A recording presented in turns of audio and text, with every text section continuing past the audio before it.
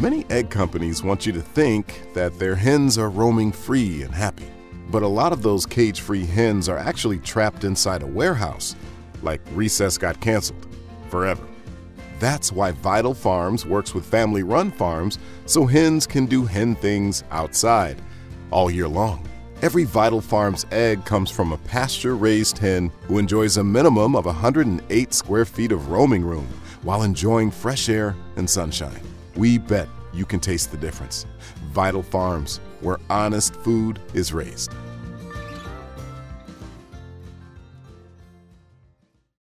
Hi there. Welcome back to The Future of X, a podcast from Aussie in partnership with Vital Farms. I'm your host, Isabel Lee. In this episode, we are looking at the world of ethical eating. It sounds complicated, but really, it's pretty simple. We are looking at the impact that your food choices will have on the food systems of tomorrow. I spent last summer on a Sonoma ranch with neighbors who supplied me with endless fresh produce and even farm-fresh eggs in exchange for a hard day's work. I also took care of baby cows, which ultimately resulted in the decision to become a vegetarian. I still love eating eggs and other dairy products, but I just can't face the idea of eating meat. I may change my mind, but for now I feel good about my food choices. Many of us make dietary decisions like this to feed our souls, whether we buy from grocery stores, urban farms, or local markets. That is true for meat eaters, vegans, pescatarians, and vegetarians like me. There are many choices today, but how will our buying options and food ethics look in 30 years? For me, buying seasonally is important, and I think it makes them that much more special when things aren't available all year round. Our values play into decisions on what we buy and on what we eat. What we decide to put into our bodies does have ethical salience and in this kind of everyday way. And obviously, supporting local and organic is really important to me too. But can the choices we make today change how we approach food in the future?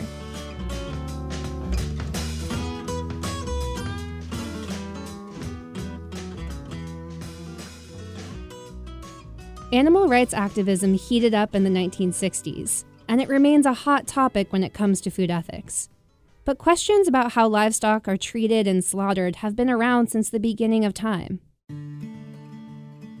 So do we ever have the right to take an animal's life? I actually cringe every time I hear someone say, so what's the protein choice for today? You mean, what animal are we going to kill and eat today? That's Niaz Dory, Executive Director of the National Family Farm Coalition. Our food system has led us down this really ugly, dark alley where we don't care if the pigs are terrified entering a slaughterhouse and treated in such ways when they're alive that we wouldn't want any living being to be treated. Niaz is far from alone. Scholars like Andrew Chignell tackle the issue in the classroom. He's a professor of philosophy and religion at Princeton and editor of the book Philosophy Comes to Dinner: Arguments about the Ethics of Eating. Andrew identifies as a flexible vegan.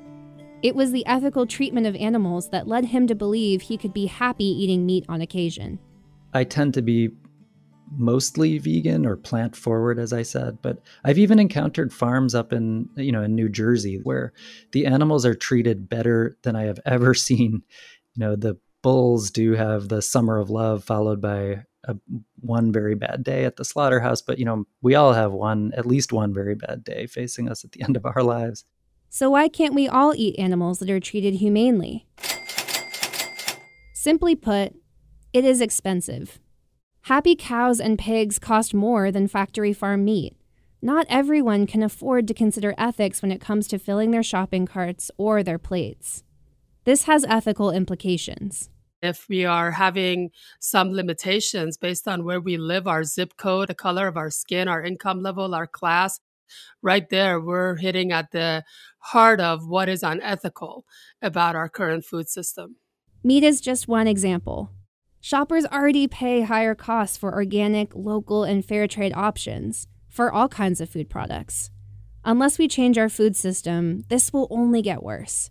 That's our task, to make sure that ethical eating isn't just something that's available to those of us that have the means and access, but it's something that is extended to all those who have to eat, which is pretty much every human on this planet. That planet is getting more crowded. By 2050, there will be 2 billion more mouths to feed. That planet is also getting richer, and this greater prosperity results in more demand for meat, eggs, and milk.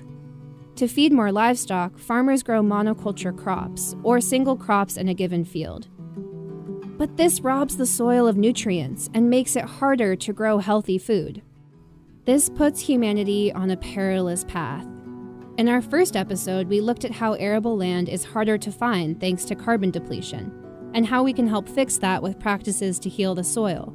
But the way we cultivate livestock is also part of the problem. So how should we think about ethical meat eating? Andrew Chignell again. If we use animals, they should be humanely treated and killed in a cruelty-free way. Vegan or vegetarian lifestyles will also be easier to maintain with a wider variety of alternatives by 2050. And that even many of our meats are going to be made out of plants in another couple of decades. Plant-based options for replacing meat do seem promising, but keep in mind that many rely on soy oil, which is not sustainably grown. Niaz Dori. If we really do care about ecosystems and the entire life cycle of those animals, chopping down the entire forest systems of the Amazon or burning it down to raise more soy, to me, doesn't solve the problem. So what we really need are meat alternatives that come from a different source. A sustainable source, no matter how imaginative or Back to the Future-esque it might seem. Andrew Chignell.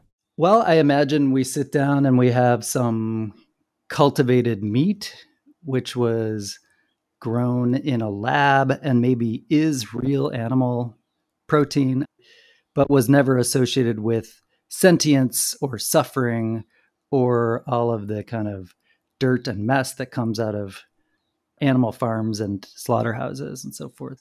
And then also some vegetables that were grown, let's say, in a vertical agriculture situation. Yes, we are talking about hamburgers and steaks served up by modern science. This could be a viable solution for the plates of the future, as long as the lab-grown meat is produced with energy from renewable sources. Now, what about the rest of our diet? The carbs, the vegetables, nuts, fruits. Buying organic food locally and seasonally is widely considered better for the environment. Abir Najjar, food writer and Palestinian-American chef of the Huda Supper Club in Oakland, California, is a stickler for seasonal eating. I think if we lean more into knowing what products are seasonal, what products are within our own regions, wherever we live, becoming more connected to local farms and supporting them, I think that's just one way to make a small change in people's lives. Niaz Dori agrees.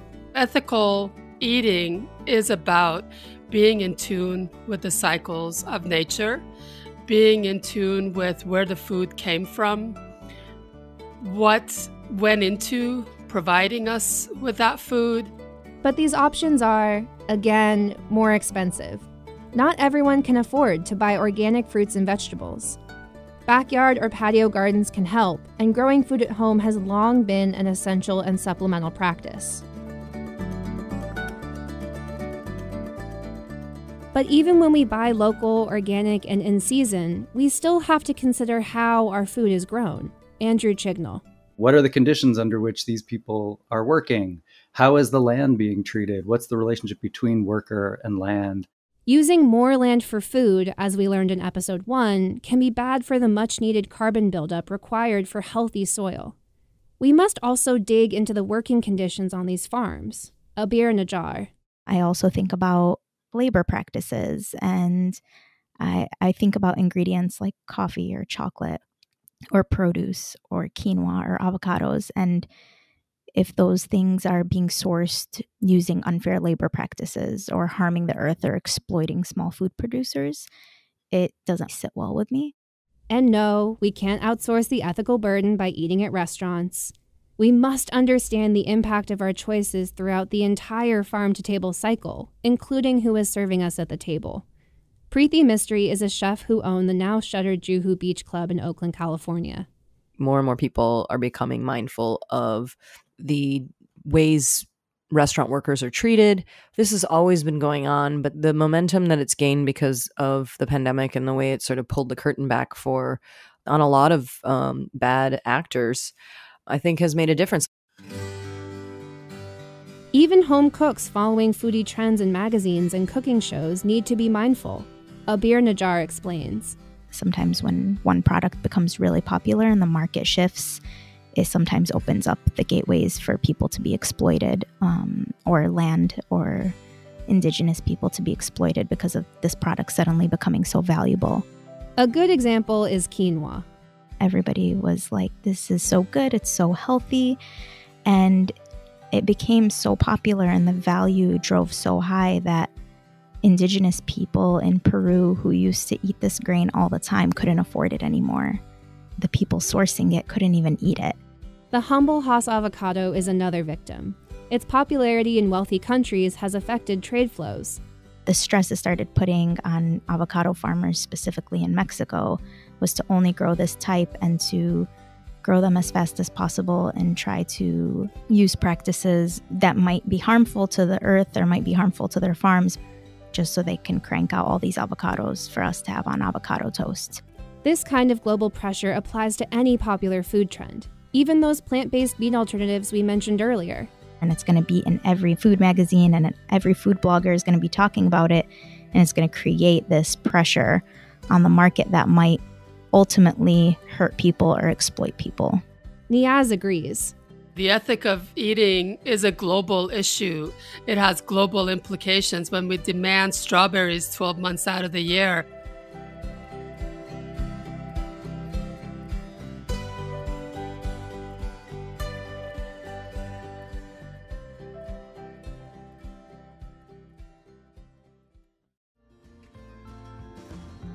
A lot goes into an honest day's work at Vital Farms. Their purpose is to bring ethically produced food to the table, and they believe that pasture-raising animals is the most humane and sustainable way to achieve that. That's why Vital Farms partners with nearly 200 family farms, helping them to rotate their pastures and do right by the land. Because helping the land helps the hens, which helps the eggs, which helps you. Vital Farms, where honest food is raised.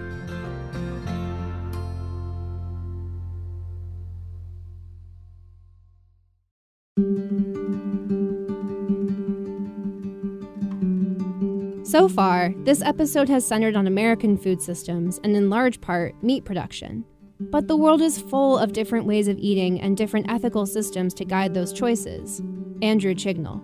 A vast majority of humanity still guides their ethical thinking by a kind of religious tradition. So, you have to think about what family religious culture has been.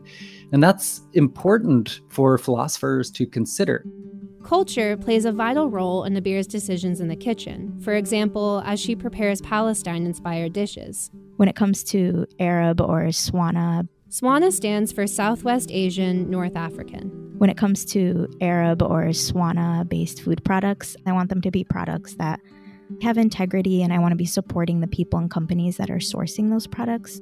She ensures they are shipped from Palestine in a sustainable way, meaning we can continue to enjoy the foods we consume without destroying our food resources for future generations.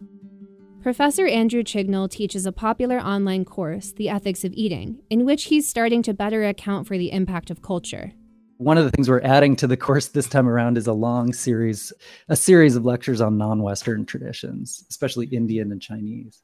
Preeti Mistry warns Western eaters to steer clear of copying traditions in exploitative ways. There's been so much sort of Eurocentric white supremacy about what good food is or what great food is. And over the years, the decades, people are like, let's try, this Indian food, this Thai food, this Mexican food. Wow, it's amazing.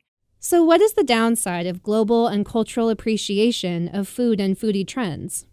If everyone wants something, it drives up prices.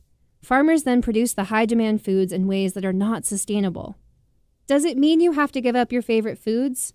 No, but you probably need to come to grips with not having strawberry and rhubarb pie all year round. The battle for the future of farming needs your help. If you have the education, the background, the ability, and maybe the resources to find out a bit more about your food and support the kinds of projects and entities that are more ethically impressive, then maybe you should. Your food choices today will not change the entire food system overnight. They are just one small step towards a more ethical eating system in the future. There's less of an emphasis on the consequences of this choice right now and more on kind of exercising the muscles of these different virtues and trying to think in a context relative way about what sort of person that will turn you into. If eating according to your values is not enough for you, you can also help change the food system from the outside.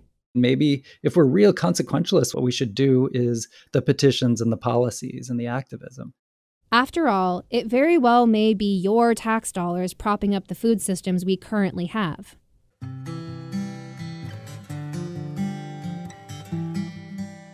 So what do we see for the future of food ethics in 2050? Looking forward 5, 10, 20 years down the line, I'm reaching back to the wisdom of the past.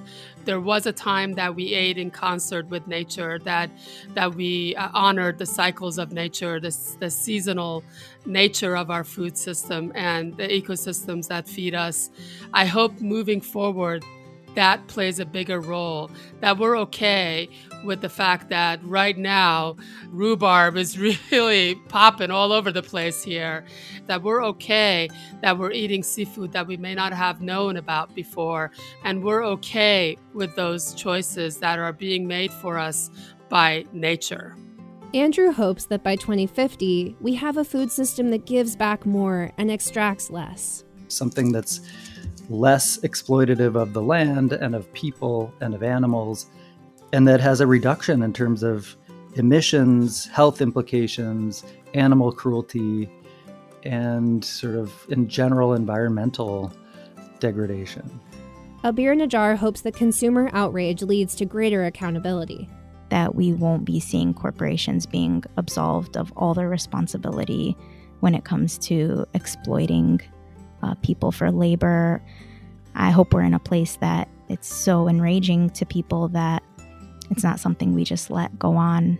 And Niaz, in her role at the National Family Farm Coalition, is fighting for justice. I hope that plate represents economic justice across our food system. I hope it represents farmers and fishermen and ranchers who are actually themselves able to eat the same plate of food we're eating. How might more justice play out at the farm level? Preeti Mistry. There's going to be more of a push, I think, within BIPOC communities. BIPOC, Black, Indigenous, and other people of color. To gain more access to land and a sort of for us, by us mentality, instead of continuing to work within these broken white systems that just perpetuate patriarchy and white supremacy. The next 30 years will see even more pressure applied to an already stressed food system, with growing populations, greater urbanization, and more access to wealth, plus climate change and strained natural resources. The hope is that we can impact the food systems of tomorrow by planting the seeds of smarter choices today. Beyond our shopping carts, we can support activism in this space to fundamentally change our food systems from the top down.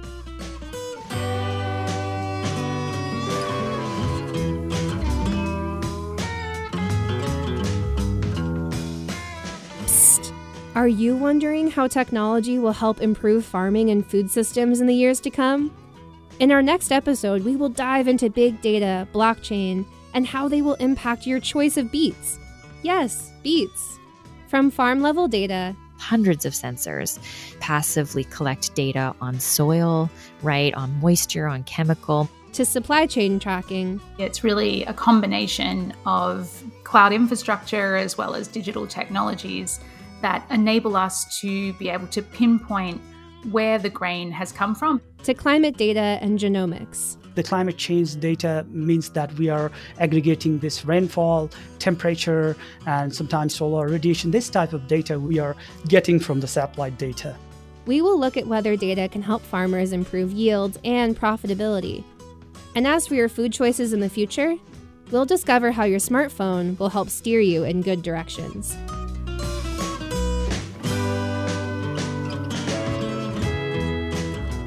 Thanks for joining us on the Future of X, Future of Farming. This series is a partnership between Aussie Media and Vital Farms.